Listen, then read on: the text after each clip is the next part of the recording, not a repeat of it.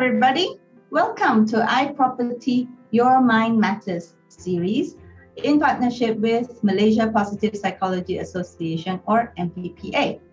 iProperty.com.my believes in assisting agents to improve their personal and professional lives and live the life they really desire in the property industry. In this special episode, I am Hanaa Wong Abdullah, and I am the Secretary of MPPA, and I'll be delivering the topic of Manage Your Mindset with Personal Well-Being Skills. Okay, ready to go? Right, so what is mindset? A definition is a mental attitude or how we are inclined to think. Also, a mindset, a strong one, is essential to developing a healthy self-esteem. So what do you think? Do you think that your self-esteem is good enough, high enough when you go out to work? So that is very much affected by how we think, right? Our mindset also affects our daily self-talk. Do you know how much you talk to yourself? How about the thoughts that come in and out, can do, cannot do, right? Self-talk is so important. And no, we are not crazy. We have a small voice telling us, things, giving opinions. That is our self-talk. And that is normal. Okay. Mindset also reinforces our beliefs and our attitudes and feelings about ourselves and how we think and feel about others. So mindset is so important and affects every part of our lives. Agree? Right. So look at this. Everybody would have heard this before, seeing this glass. What do you think? Is it half full, half empty? And for those of you who are a little bit smart aleck, maybe you want to be a very statistic based, then you say, oh, it's not half full, it's not half empty, it's 50% filled with liquid. Also can. But that just shows where your mindset is, right? Now, when we talk about the glass half full, half empty, a lot of psychologists or professionals or even trainers use it to show whether we are more optimistic or whether we are more pessimistic. Are we more positive or are we more negative? So what do you think you are? Are you more positive or more negative? Let's have a look. Have you read this book before, or Habits of Highly Effective People by Stephen Covey? I share this with you because in the beginning of the book, talking about paradigm shift, Stephen Covey talks about what is paradigm shift. Do you know what that is? Because when I first read the word paradigm shift, what is that? I had to read on, and the story he told has stayed with me all these years. I think 20 years now since I first read the book. And so just in case some of you already know the story, it's okay. Let's have story time. So this man was traveling on the train in America, right? And his kids were running up and down the carriage, making a lot of noise. I think there were about 3 or 4 kids that he had, and he was just sitting quietly, head down, didn't really bother about his kids. And another passenger was just observing him not controlling his kids running up and down and really making a lot of noise and disturbing the other passengers. And, 1 stop, 2 stops, 3 stops, the train was moving and these kids were still running around. And finally, this passenger couldn't take it anymore, so much of public disturbance. So she said to the father, why aren't you controlling your kids? They're making so much noise. And he said, oh, I'm so sorry. We just came from the hospital. Their mother just passed away. And I really felt my mind literally shift the way I thought. So that was how I learned what is meant by paradigm shift. And I connect that story and paradigm shift to our thoughts of being positive or negative. So the passenger that complained, was she positive or negative? Negative, right? Because automatically assuming that this was a lousy parent, doesn't know how to control his kids, and his kids are so badly behaved, so all negative. But when he explained that they just came from the hospital and that their mother had just died, she immediately felt, oops, I'm sorry for saying that and thinking that. So we can change, can't we? Yes, we can. So in my study of strengths in positive psychology, I have really applied counter thinking and counter thoughts. So there's always ways we can shift from negative to positive.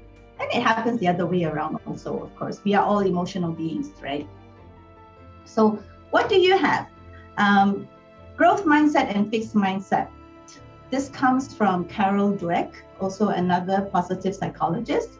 And she has shown us that, we are very often, we can tell which people have a growth mindset and who has a fixed mindset, because thinking about failure in this picture, failure for a growth mindset person is an opportunity to grow.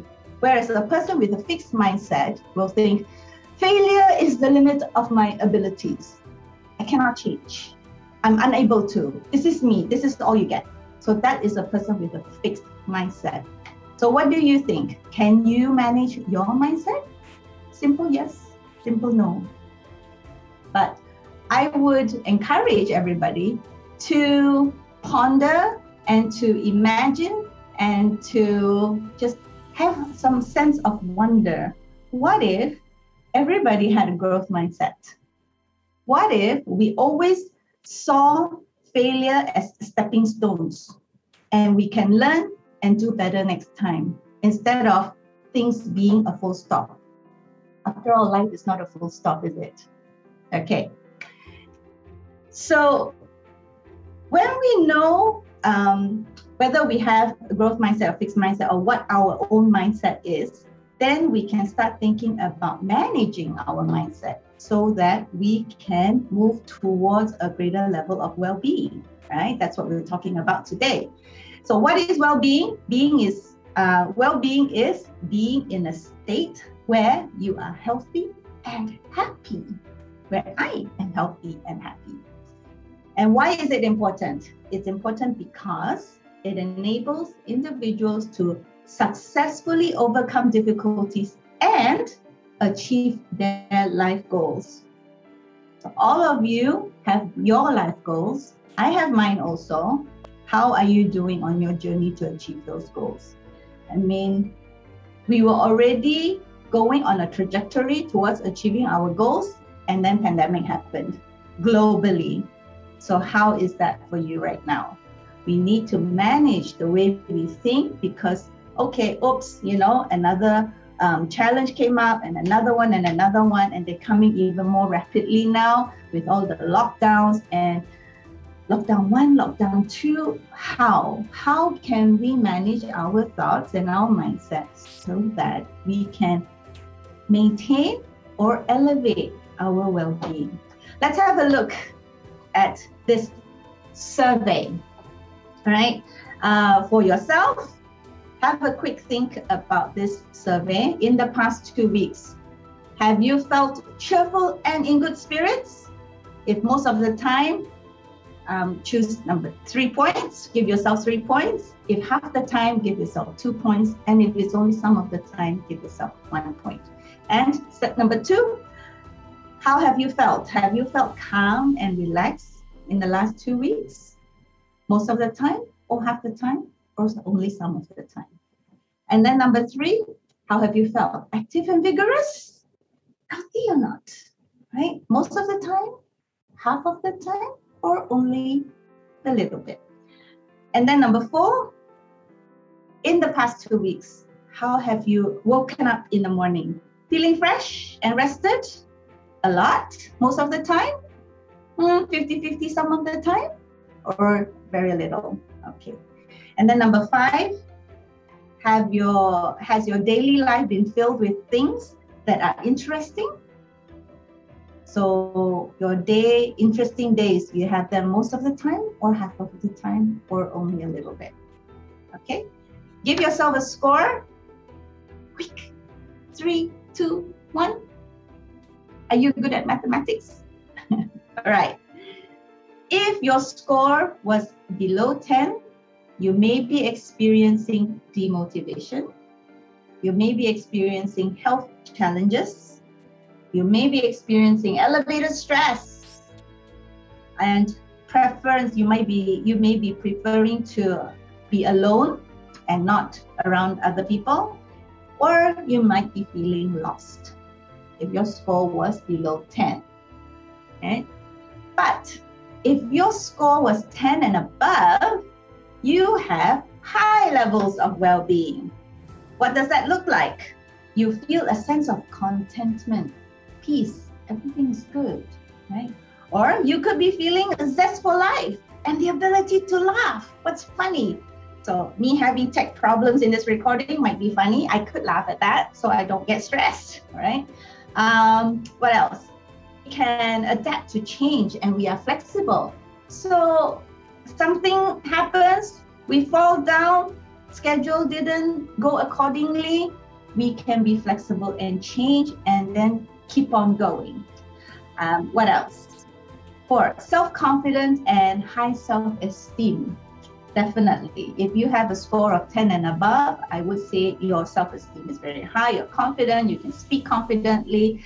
Every day is a bright day, a day of opportunity to do new things and to get more things done.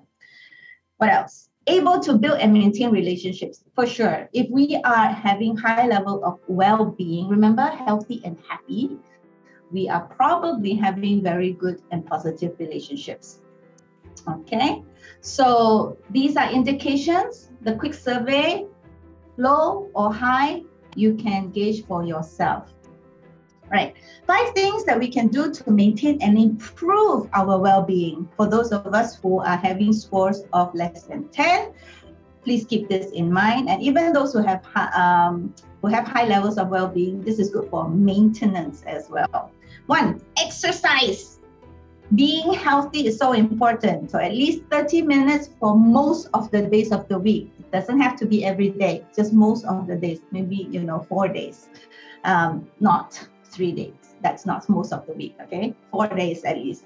And then eat healthy, eat a healthy diet and avoid overeating. This is not anything new. All of us hear this all the time. Less junk food, less salt, less sugar. And for us in my family, because my husband had a heart attack 2 years ago, we completely changed the way we eat. It's no more the Asian way of, a lot of dishes, lauk in the middle of the table.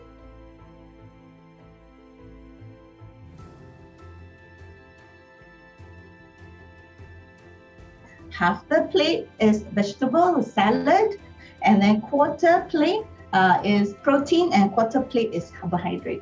And we've been eating like this for 6 months now, and all of us feel great. We've definitely lost weight, we've increased exercise, eating healthy. So eating healthy is not too difficult if the whole family can support and eat together, okay, healthily. Okay. What's another thing we can do to maintain? Me time. My friends know this very well about me. What's my me time? My me time is going to the hair salon when we could. Now cannot. But why I love the hair salon so much?